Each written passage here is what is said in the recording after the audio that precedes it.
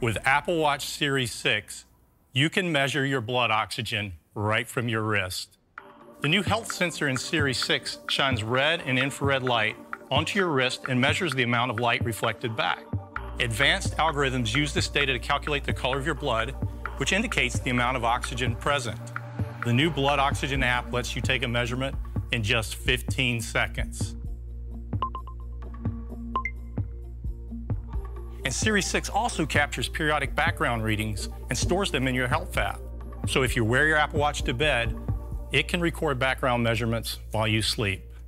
I'll hand it over to Sumbul to talk more about blood oxygen and its importance to your health.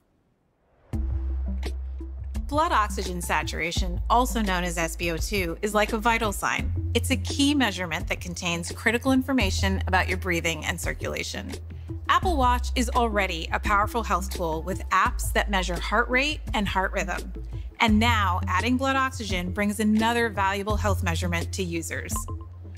Blood oxygen and pulse oximetry are terms that we've heard a lot about during the COVID pandemic. As you breathe, your heart and lungs work together to deliver oxygen throughout your body. Blood oxygen saturation is an indication of how well this system is functioning and of your overall respiratory and cardiac health. And pulse oximetry is how you measure it.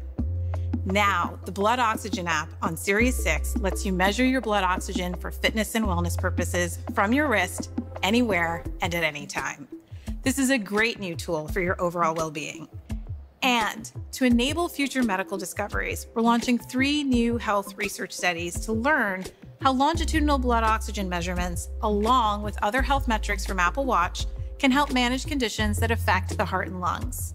First, to study how to better manage and control asthma using physiological signals from Apple Watch, we're collaborating with the pulmonary experts at the University of California, Irvine and Anthem.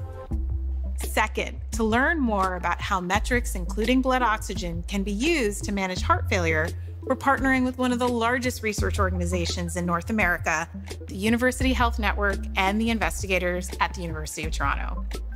And finally, as we all continue to learn more about COVID and understand the interplay with influenza, we're partnering with the investigators of the Seattle Flu Study and faculty from the University of Washington School of Medicine. We will explore how changes in blood oxygen and heart rate can be early signals of the onset of these respiratory conditions.